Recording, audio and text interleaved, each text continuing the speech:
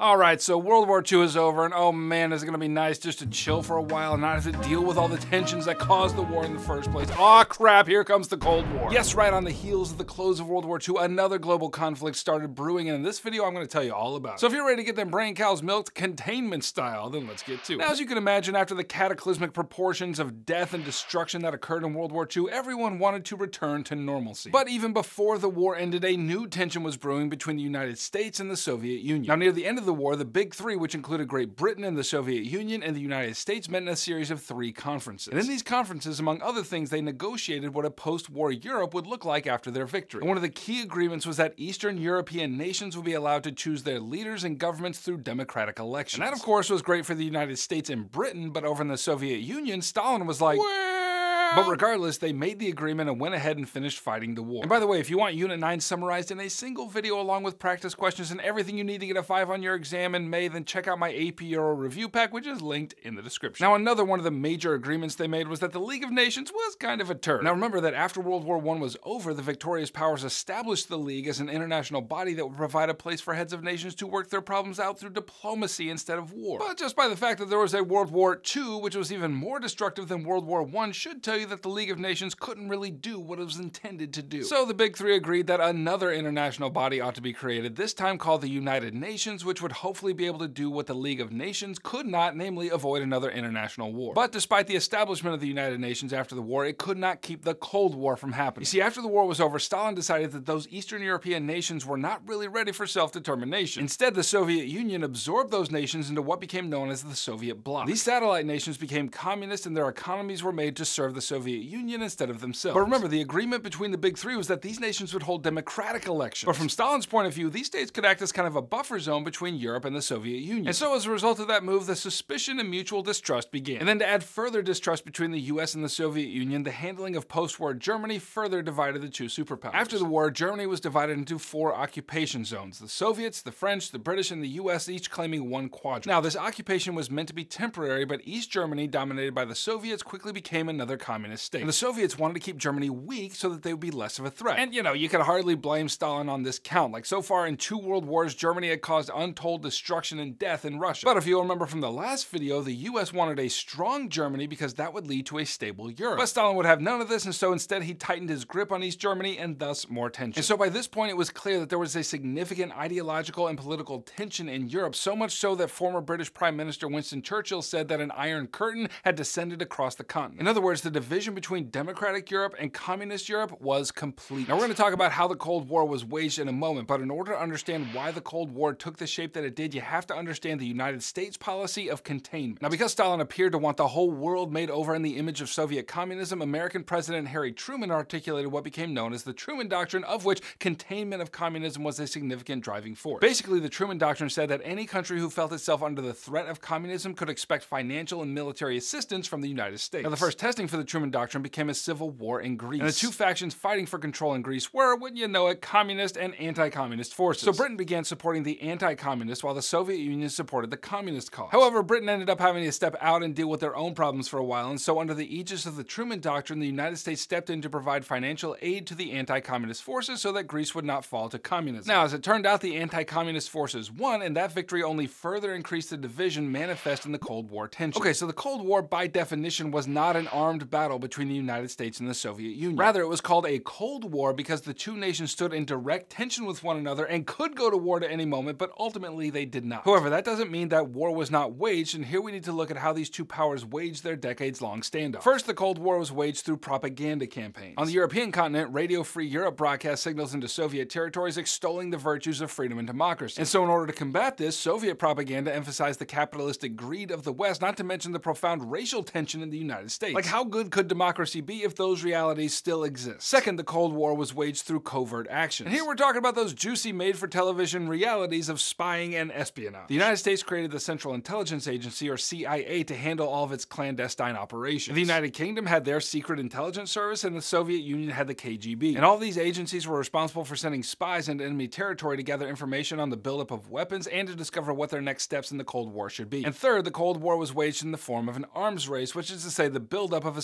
especially nuclear weapons. Now remember, the United States had developed and deployed the world's first nuclear bombs at the end of World War II, which devastated Hiroshima and Nagasaki in Japan. And as it turns out, Stalin got his authoritarian feelings hurt when the US used these bombs and never told him that they had such a technology. Again, as I said before, the distrust started before the end of the war. So what's the Soviet Union gonna do when the only other superpower in the world has developed this city-destroying explosive technology? Do they realize the horrible implications of nuclear proliferation and refuse to play that game?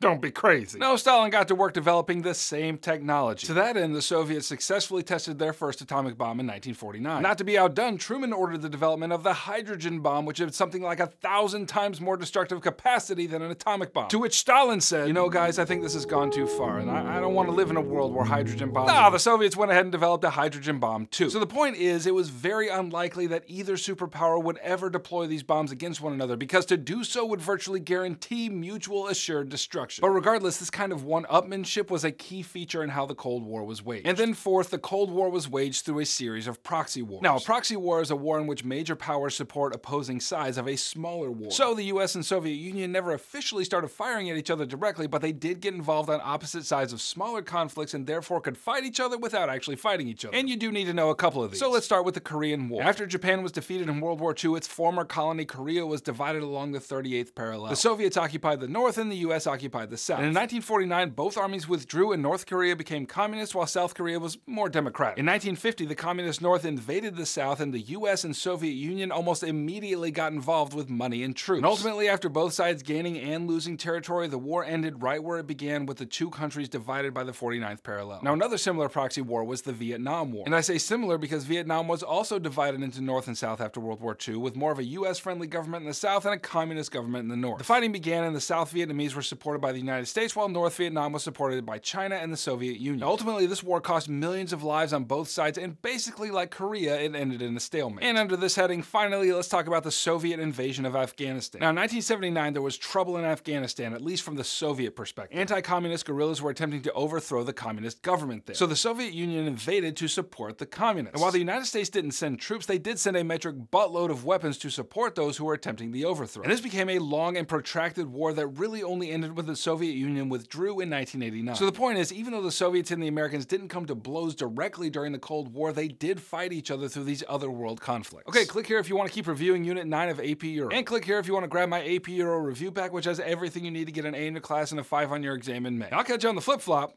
Heimler out.